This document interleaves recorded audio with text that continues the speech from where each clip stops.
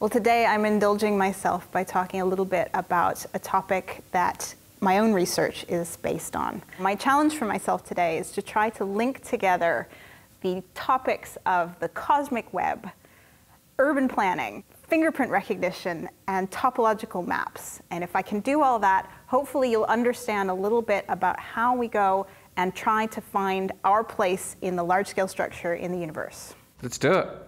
Okay, so the story starts with an image that I saw taken from the International Space Station, which really caught my eye because it looked so familiar. So here's what it is. What you're seeing is an image of the two cities of Washington and Baltimore at night, taken from the International Space Station. But what struck me so much about this image was how closely it resembles the images that we make of galaxy clusters and the cosmic web. I should probably explain how structure in the universe forms, or at least how we think it forms.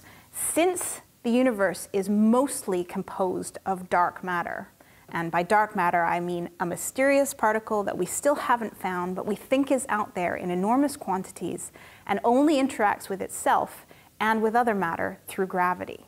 And gravity becomes the driving force, no pun intended, of structure formation in the universe.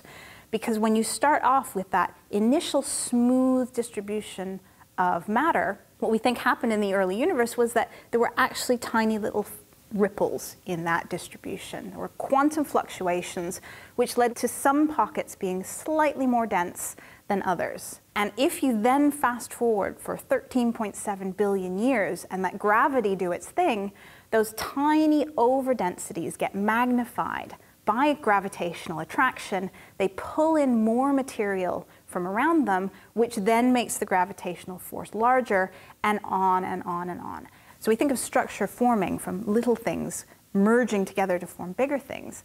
But if you look on the larger picture, what you actually see is these huge big voids being created as the matter drains away towards the sink points. And then you see filamentary structure forming at the edges of these voids. And where those filaments intersect, you get the densest points, which we call nodes. And it's at those nodes that we think the biggest structures in the universe, galaxy clusters, form.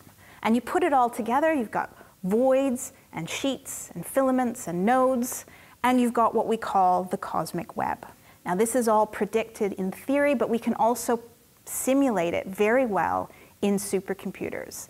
And there are many groups around the world who specialize in doing this, and I'm very fortunate to be working with some of them as well. I don't do these simulations myself, but I use the outputs from people who do run them.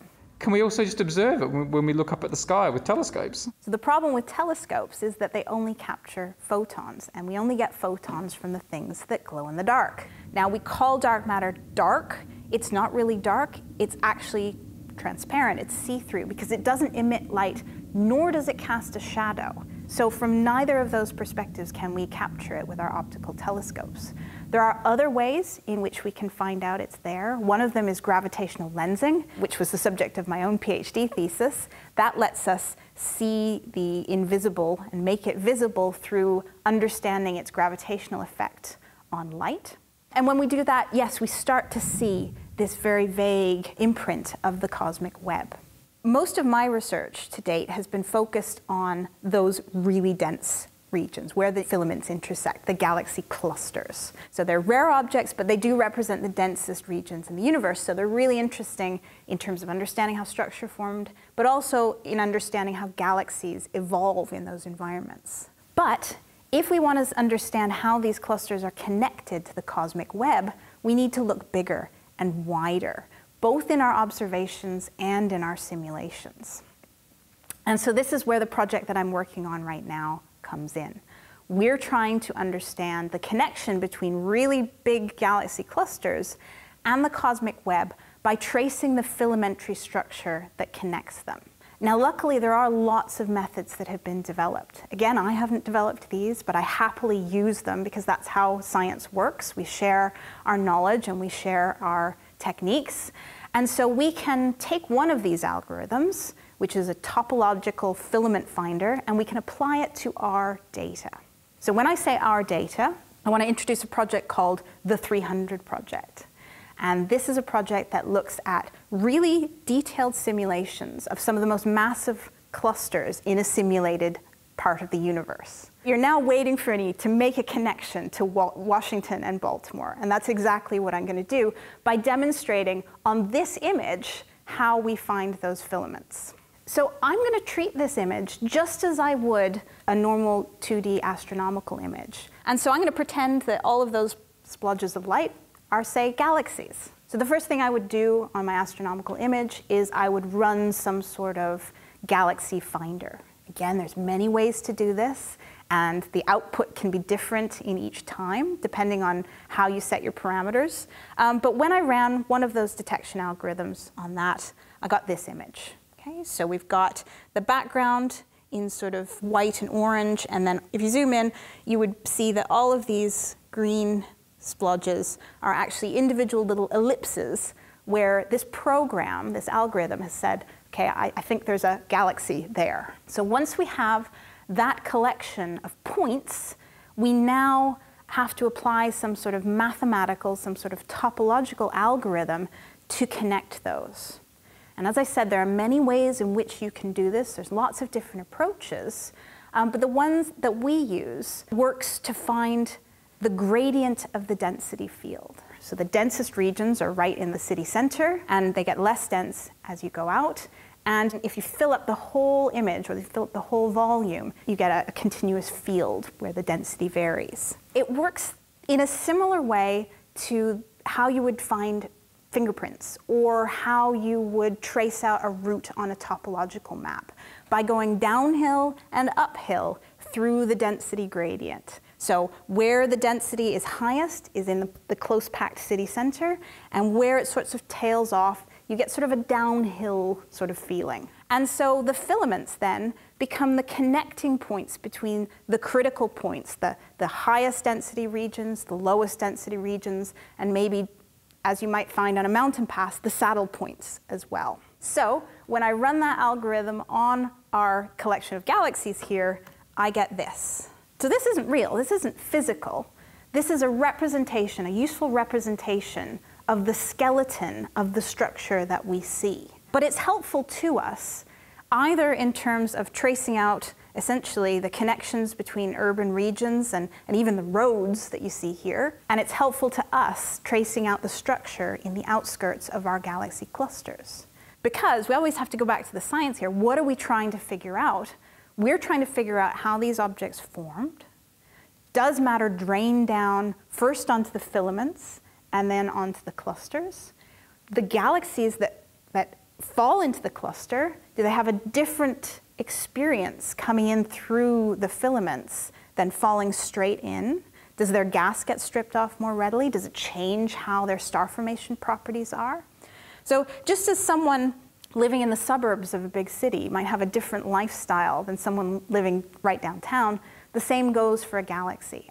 So I just thought I'd show you a concrete example of how we go from individual points, whether those are dark matter halos in our simulation or galaxies in our observations, and we turn that into a density field that we can apply these topological methods to. So what I'm going to show you here is a plate full of Skittles. And I'm going to pour some warm water on here, and we're going to see the color from these Skittles diffuse outwards. That looks amazing. All right, so here we're trying to answer the question, how closely packed are these Skittles, or these galaxies?